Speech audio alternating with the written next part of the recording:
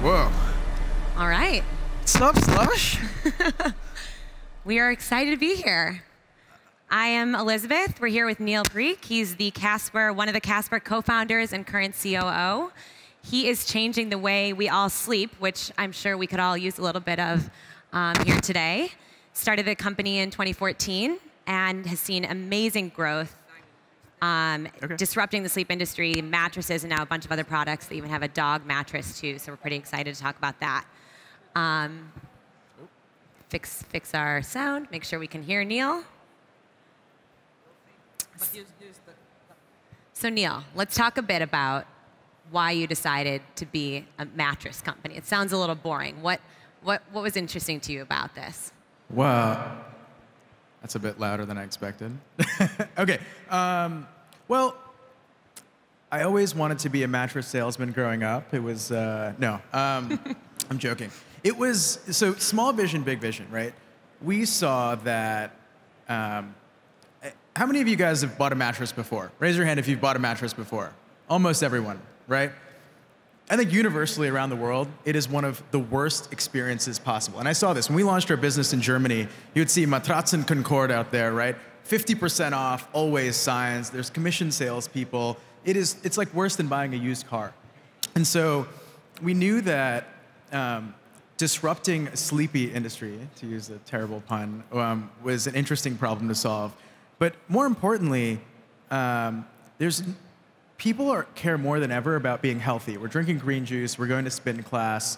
We care about sleep more than ever, right? We know it's the fundamental human technology that powers every bit of our lives, and yet there's no brand out there, or there was no brand out there that was saying, hey, let's make best-in-class products that unify all of this stuff so that we can really focus on helping people sleep better to enable a better life. And so it wasn't really just about the mattress or the sheets or the pillows. It was about how do we solve a more interesting, higher-order problem to inspire people to live a better life. And your dad knows a bit about sleep. Talk about that and your history with sleep in your family. Yeah, it's funny how things come full circle. I never, thought, my parents had always wanted me to be a doctor. And so I went to Brown University. I ended up starting medical school. My dad's a physician, and he's a sleep doctor. And so, for me, in the entrepreneurial journey, I never thought I was going to stray. I always thought, I'm going to go to medical school. I'm going to become a physician, probably like the 10th or 20th person in my family over many generations to eventually become a doctor. And I guess it was always kind of percolating at the back of my mind, right? The idea that making consumer products in the world of the intersection between healthcare, technology, and making people feel good is a really interesting place to be. And so when I was in medical school, I was always churning through different ideas, right? We're learning about how the most advanced technology in the entire world, the human body, works. And yet there aren't a whole lot of things that interact with the human body, especially from a consumer products world, that have been well designed. And so I ended up leaving medical school, and I moved to New York, and I didn't actually immediately start Casper. I worked on an e-commerce company in the middle, and after some time, met some incredible people, Philip and Luke and some other co-founders, and decided that we wanted to pursue Casper. Okay, so let's talk about that, because I know people here have ideas, but then you say, okay, I want to start a mattress company. What do? You go test them all out and then design your own. How do you actually get that idea? I think what I always tell people is, there is going to be a very circuitous path for you to get wherever you're going, right? Throughout my life, I never thought this is the place I was going to be at, right? I had gone to medical school. I had done work with nonprofits in clean water. I had done some stuff in synthetic biology. And so for me, it was always about being passionate about learning different things very quickly. And so what ended up happening was that when my co-founder, Philip, had been selling mattresses online for quite a long time, he'd sold like almost $100 million worth, starting from his dorm room. When he told me that, I was like, oh my God, people would buy a mattress online? What a crazy idea. And then, but we had conviction that, okay, we can build an interesting brand, but we didn't know how to design a product. And so one of my best friends from medical school, her fiance was a lead designer at IDEO, and I called him up and said, hey, Jeff, do you know anything about how to design a mattress? And it turned out they actually had a lot of experience in designing mattresses. What are the chances? the point was that it's all about people, right? It comes down to, can you find the right people that you want to work with that are going to support you, that are going to inspire you on a day-to-day basis to go and pursue the really big ideas? Because the reality is the first thing you do isn't going to work. Casper is probably like the third or fourth company that a couple of us have started together, and many of the things that you pursue aren't going to work. But you have to kind of keep hitting the pavement over and over and over again. And if you have people that you want to work with on a routine basis that are going to teach you things, then it's easy. And so to go back to your point about how to test an idea, I know many of you out there are probably investors, have done lots of interesting things before. The hard part is most of the great ideas in the world, people are going to think are dumb, right? We pitched 50, 60, 70 people, and everyone said, no one's ever going to buy a mattress online. That's a dumb idea. Don't do that. And we had no money. We were like $50,000 in credit card debt. We had like put up everything we had. And then finally, Ben Lear Ventures said, hey, that's an interesting idea. I'll go in with you guys. And so if we had listened to the first 50 people who had all said, that's a dumb idea, Casper wouldn't exist today. And so I think in many ways, it's just about having conviction, because you're not always going to get that immediate market validation. Like once we launched and we brought it out into the world, we ended up being very lucky in that we struck a nerve. But at the very beginning days, there were definitely some hard times when we asked ourselves, like, every day I'd wake up and say, like, is this really a good idea? Like, if both my parents and all these investors think this is a dumb idea, should I really be doing this? And what did people think is dumb? I mean, so one of the premises behind it is this one-size-fits-all idea that there is actually a mattress that we all could sleep on and enjoy sleeping on. How did you think that people would buy into that, and how did you ultimately get so many people to buy into it? The original idea for Casper started when you go to a mattress store, they kind of parade you around and they ask you, what's your budget? What does your budget have to do with how well you're going to sleep, right? Or what firmness you want? It's all kind of a game that they play to get you, to slot you into different places. And so one of the key insights we had is when you go to a great hotel, you usually end up sleeping well, right? Why? So this whole idea that you have to try 15 different firmnesses today makes absolutely no sense, When we ended up so everything we do is really focused on human-centered design. And so at the very beginning, we interviewed, hundreds of people. We watched how they were sleeping. We'd build different variants of mattresses, have people test them. And the very, very beginning, we weren't even sure that we were going to make just one. And what ended up happening was that like 95% of people gravitated towards liking the same model. So we realized, like, wow, if you take a step back, the conventional thinking was always, there have to be so many different options out there, right? We live in a world in which there's 50 options for everything. There's colors, sizes, this, that. And so what we realize is if we actually just like minimize the amount of choice that you have, if we make an amazing product and back it with amazing surface, actually most people are going to like it. And so we made a really big bet. And the way we solved for it was we said, we're the first people ever to say, you know what? Why don't you try sleeping on it to decide if you like it, right? And so you'd have, at the time, 40 days, now 100 days to try it. If you don't like it, we'll give you all your money back. And it was a radical concept because before that, it was always, think about the business model, right? It was always pick something, you're gonna try it in a showroom, whether or not you end up liking it, it almost doesn't matter because you can't really send it back. And what we said is, we don't even want you to try it in a showroom to start with, right? You're just going to buy it sight unseen because other people have bought it before, because you like the brand or you've heard it's good quality. Try it in your own home, and then if you don't like it, send it back. And so we just tried to flip the whole business model that's on its head and get people thinking in a very different way. Did that cost you in the beginning? I mean, how many people slept on it for 100 days and then now say, actually, I've changed my mind? Does it happen a lot?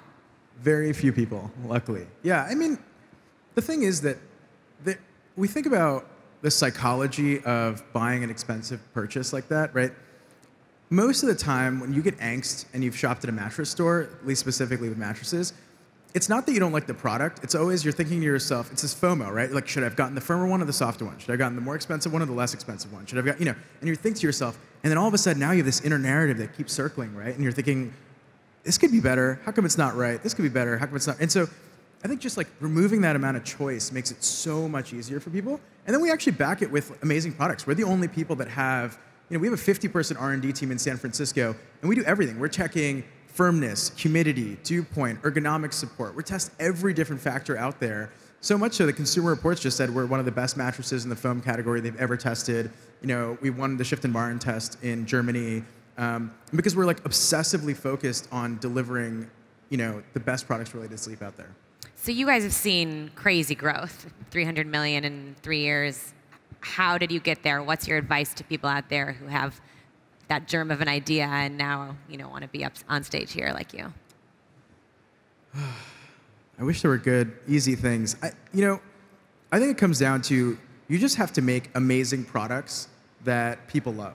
Like I wish that there was some magic sauce to it, but the reality is, if you keep yourself honest and you have obsessive focus on the details, and the little details really matter, right? The first, and I think it starts with the founding DNA to some extent, right? Like at Casper, are super obsessive about our customers, right? The first 2,000 or a couple thousand phone calls, chats, emails, we were doing them ourselves. Like until we hired the first, couple people, we had a round robin on a Google Voice number for our phone support. And so if someone called us at 2 o'clock in the morning, it would just go to my cell phone. And so a lot of our first customers are even friends with us today because when they needed something, we were there for them. But what it taught us was that if you have that obsessive focus, you're going to have customers that are obsessive about your brand that are going to go and tell lots of other people about it. And then you all of a sudden have the scaling effect where one person tells 10 people, who tell 100 people, who tell 1,000 people, who tell 1,000,000 people, and you can end up growing pretty quickly like that. And so when people say like, we've built a brand, we're very proud of the fact that I think in terms of our visual identity, we're quirky, we're fun, we're trying to create a brand that's really focused on sleep and that inspires people that sleep is the third pillar, really, right? It's going to be what motivates people. But it's not just about the way we look, right? If we didn't act that way, if you didn't believe that Casper is a good company and I trust them and they have amazing service and amazing products, then it would feel hollow, right? You would see this like veneer of an identity, but then when you actually shop with them, you're like, but they make crappy stuff, right? Yeah. And I think part of the reason that what comes with growth is when 2 + 2 can equal 4, 5, 6, because you've actually locked in those pieces together, you can end up scaling a lot faster than you could ever possibly imagine. So you decided to then differentiate a bit. Now you have bedding products and you have a dog mattress. How far do you take that when you have that core product that really made your business? Yeah. When do you say enough? This is where we're going to end our expansion of the brand. This is not true to the brand anymore. I think for us, the mattress is just the starting point. We never. Originally, like we talked about with Small Vision, the mattress market is enormous, right? $14 billion in the United States, $20, $30 billion globally. There's the potential to build an enormous business here, right, in just that category. But the reality is that mattresses are just the entry point, the starting point, right? Like none of you wake up every day here and think to yourself, wow, like I wake up every day just because of some small vision that I'm doing some micro thing, right? Like what motivates us on a day-to-day basis is really thinking about how can we create an entire ecosystem that's going to dramatically change your life. And I'll tell you a story. I remember early on in the days of Casper, I ended up, and this kind of inspired our service philosophy as well, talking to, so we ordered something like 40 mattresses when we first launched because we thought, okay, these are going to take us a couple months to sell. We didn't have a lot of inventory. Everything was made by hand. And so in the first day, we sold something like over $100,000 worth of product. In the first month, over $1 million worth. And we were very, very humbled. But one of the things we did is we didn't quite realize how long it was going to take us to deliver these beds, right? Because we ended up having to scale the supply chain. It took a long time. And so we accidentally promised some people that we were going to send them mattresses within a couple days, and we didn't fulfill that promise, right? So I remember getting a phone call from a husband of this woman who is about to give birth, and they didn't have a mattress to come home to and sleep on. And he was so angry. And I remember just having this moment where I was like, holy crap, we have completely screwed up this situation for someone for whom sleep is the most important thing. These people are new parents. They're coming home. They're going to bring a child into the world. And the precious minutes that they have are super, super important. And so connecting to that higher order purpose is really what matters, right? It's not about just shipping a block of foam to someone's home. And so that's what kind of has continued to motivate us on a day-to-day basis, is thinking about if we can optimize your sleep environment 5%, 10%, 15% on an ongoing basis, there aren't many things that you can do besides exercising and eating healthier that will fundamentally completely change your life. And if you think about the compounding effects, if you slept 10% better every day, think about what would happen, right? You would be more creative, you'd be more interesting, you could do so many more fun things in the world if you could sleep better. And so when it comes to products, we've been super obsessive about always finding a key insight. When it comes to sheets, for example, we thought, how interesting could the textiles business be, right? Like sheets, they've been around for hundreds of years. People sleep on them, whatever. But it turns out that there's always a key insight that's super interesting in any given market. So when it comes to sheets, we've been told forever that 1,000 thread count, hotel collection, Egyptian cotton, you have to have these like super expensive sheets. But when you actually study what ends up happening when people use like 1,000 thread count sheets, the weave, right, which is super tight on high thread count sheets, makes it really, really difficult to breathe underneath them. And so during the course of the night, if you end up having high thread count sheets, people oftentimes are kicking out their feet underneath their sheets. You're getting sweaty, you're getting humid. You realize, like, wait, there's something really interesting here, right? We've been told forever we have to sleep on a high thread count. But when you put sensors on people, we find that the dew point is peaking, humidity is peaking, temperature is peaking. There's got to be something interesting here. And so we ended up inventing a whole new kind of weave that's just as soft, but actually is way, way more breathable so you can sleep better. And so I think there's when you have a really interesting problem in mind, right? How to help people sleep better so they can live a better life. You can actually take really mundane things like sheets or mattresses or whatever it may be, but completely change the way people think about them so they invest in them and can live a much better life. And you've now sell in stores. So you started online and you've gone to stores, sort of the opposite of what a lot of major retail companies are trying to do now. How'd you do that, and how scared are you of the current retail environment? I love retail stores.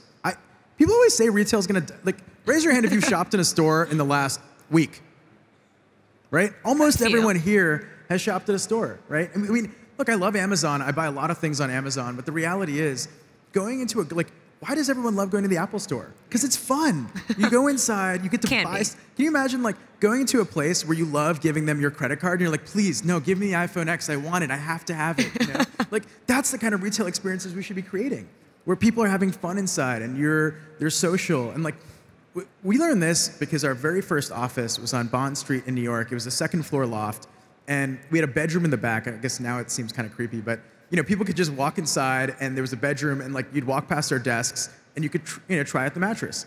And so, the first couple thousand customers would just walk into our office and try it out if they wanted to. But on Saturdays, something crazy would happen, right? We'd open up champagne, we'd have cookies, we'd have like, dog treats out. And the normal mattress store has like 1 or 2 people a day come by, right? We'd have hundreds of people walking into a second story loft. And like it became a party, and I had this one moment where I remember I walked outside and someone was like, holy crap, this is like the coolest party in town right now. And I remember thinking to myself, like, we're selling mattresses. And someone just said, this is the coolest party in town. You know you're doing something right. If you really care about making amazing experiences and you can make them social and you get people talking about their lives and what they care about, and you can turn it into an experience where it's fun, then retail can be amazing. And we'll continue to do that. We just opened up 15 pop-up stores throughout the US. We have an amazing relationship with Target where we're going to be doing a lot of interesting things with them. And so I think that we're obsessed about creating amazing omni-channel experiences. And it'll start with digital, but of course it'll involve interpersonal things like retail. I'm going to get one quick one in our last second. Any plans for you guys to take the company public, and what would it take for that? TBD. All right. Figured that was time for the last one. Thanks so much. Think that our time's up, but thanks for everyone for tuning in. And thanks for having us. We'll hopefully can get all a good night's sleep on a Casper mattress. Thank you. Think we can.